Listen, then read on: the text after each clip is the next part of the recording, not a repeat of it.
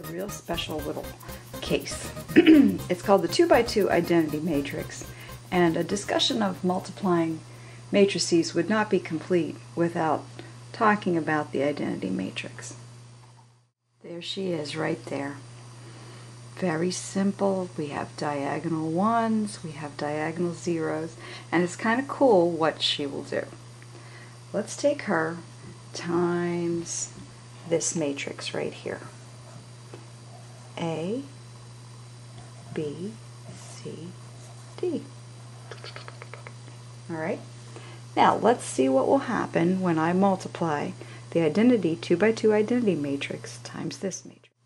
Alright, 1 times A is A, 0 times C is 0. So 0 plus A is just A. So in the product matrix, in this element spot right here, we'll have A. Alright, let's see what will go in this spot. We'll take this row times this column.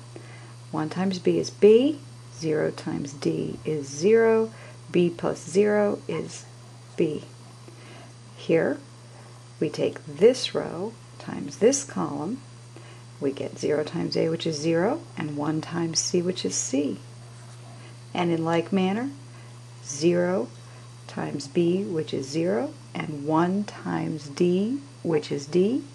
So 0 plus D is D.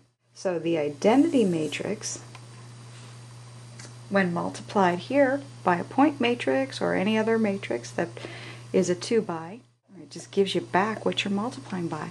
So it's called the identity matrix. It's like 1 is the identity, the multiplicative identity.